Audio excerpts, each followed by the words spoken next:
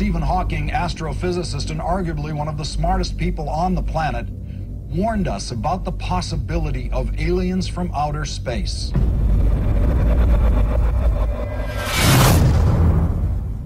Hawking says that if extraterrestrials visit us, the outcome might be similar to when Columbus landed in America. In other words, it didn't turn out too well for Native Americans.